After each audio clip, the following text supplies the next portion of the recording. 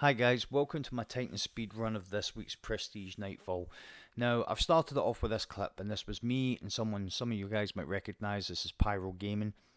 We done a couple of two-man Nightfalls this week, and it's just to show you guys that two-man the boss and getting the insta-kill on the boss is just as easy with two as it is with three. Exactly the same as you would do it solo.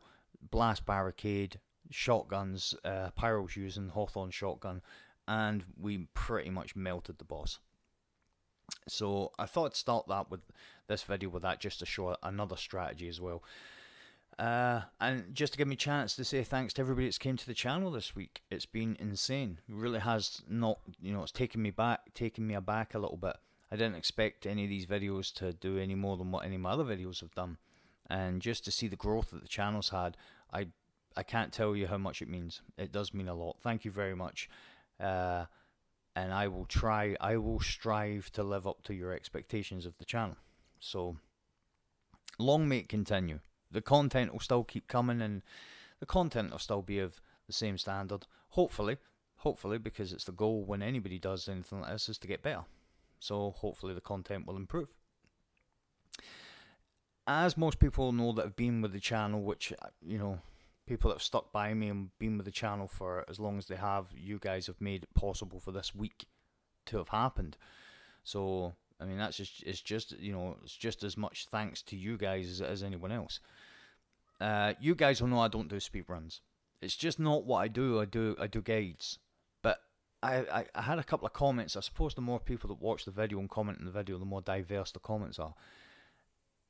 And it's always interesting when people who don't speedrun or don't do solos or don't do guides give you advice on how to do this. So I'm 75 videos deep. I'm 4 years of soloing raids, nightfalls and everything, and someone will say, you should use this gun. Oh, okay. Why? Because I use it and it's really good in heroic strikes. That's not Nightfalls, and you've got two other guys. It's slightly different. So I've had people saying, Ikelos, hello. Well, the reason I didn't do an Ikelos solo was because a lot of people don't have Ikelos. But for this speed run, because I've already done a run, I suppose I've put it up on the channel just to say, oh, wait a minute, I can do this stuff. I just choose not to. So it's an 8.5 minute run. For anybody that's just interested in the run, it starts at 6 minutes 7 seconds. So you can just skip to the run if you want. The setup is going to be Sunbreaker, top tree of the subclass to get melting point, thermite grenade, strafe lift, and I use rally barricade.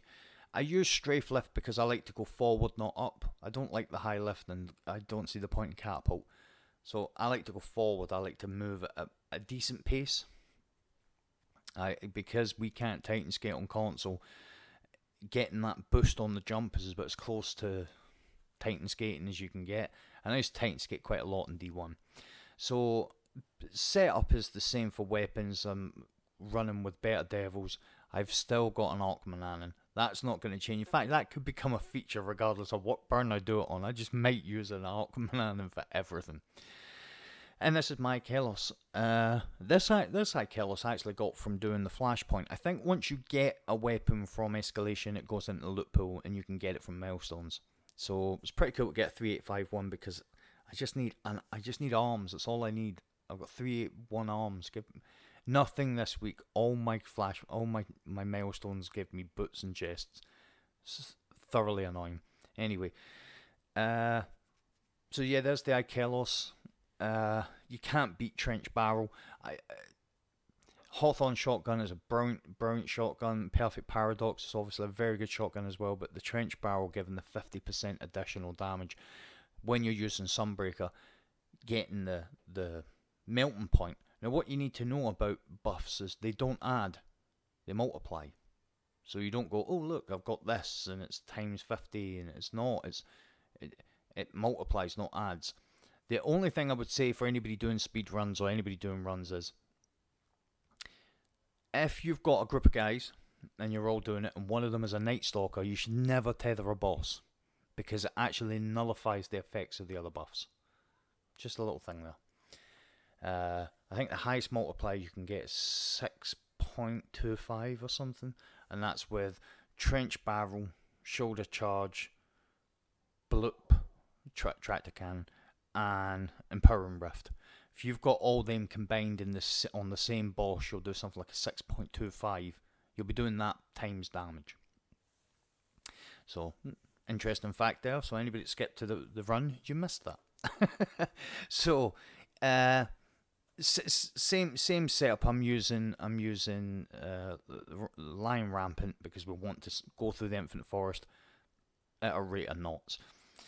I took off Extinguish for this run because I've done 3 runs with Extinguish. You know that the strategy's good. I had somebody comment saying they soloed the very first Nightfall in Destiny 2 ever and done the first Prestige following my guide. That was exactly the type of stuff that this content exists for, really. So, Solar Burn, Solar Singe, which I think somebody said it's a 25%. I didn't think it was that high. I thought it was 12.5%, but 25% extra. Heavyweight, and we've got momentum on. So the strategy consists of the things you really need to do is you need to make sure you've got your super by the time you get to the end of the Infinite Forest. If you've got your super by the time that you get to the end of the Infinite Forest, you can attack all those ads on the plate with the hammer, and as you can see, I pretty much wipe out all of them just with the super. And then make sure you've got full heavy for the boss. We're going to skip the last ad section, so really we aren't really going to do a lot of fighting until we get to the boss. It's probably, apart from the few ads I shoot within the Infinite Forest, this is the most ads I'm going to kill till I get to the boss. And now I'm going to kill a few ads here. I know it's a speed run, but I still need to build my super, so I'm going to kill a few ads here because we have to kill those 2 phalanxes anyway. We've got to kill the Cabal, a few of the Cabal, and the boss. So I'm just trying to generate some orbs. So that is obviously how to open. I've heard people say it's just the 2 phalanx, or it's random. It's not.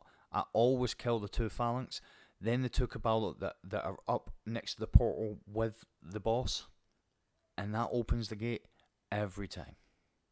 So that's really all you've got to kill. Maybe it's, I do always kill a few more Cabal, so maybe it is just a few more Cabal, but I'm pretty sure a couple of the runs I've done, all I've done is kill these 2 guys, the 2 shielded phalanx, and the boss, and it opens the gate. I think the fastest I've managed to get through the portal at period is like 1 minute and 5 seconds. That's the fastest. So we're through.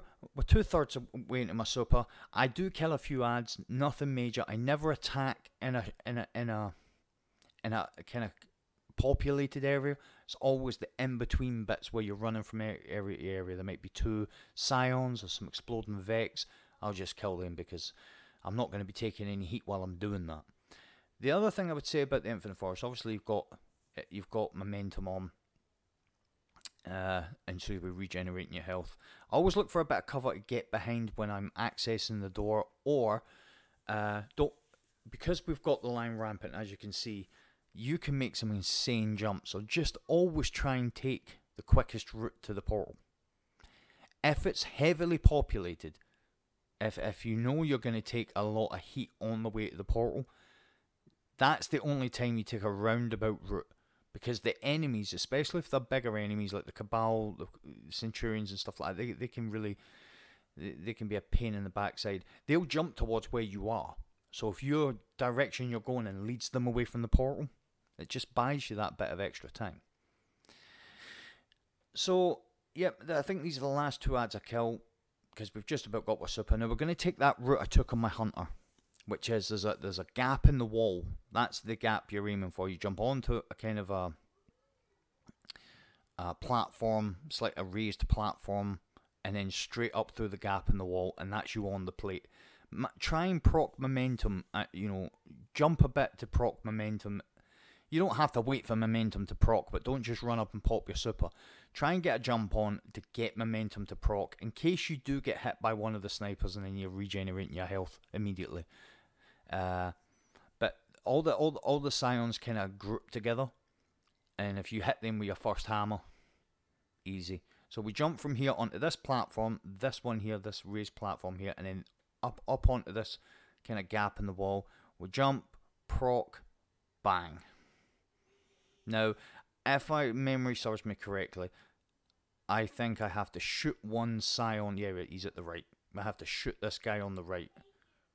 And I'm pretty sure that's all the scions dead. And we're through. Really simple. If you keep your head on a swivel and make sure that when you're jumping that there aren't a couple of cabal that have went underneath you, because they will wipe you. They will wipe you. You just have to be aware of your surroundings. But that is advice for doing any kind of solo prestige activities. You've got to be aware of your surroundings. So we've made it through the portal. We made it through the Infinite Forest. It's a good time.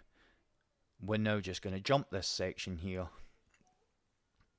like we always do, and when we get to the other side, get straight on the spiral, and then we'll get off to shoot these two scions, because it's solar singe.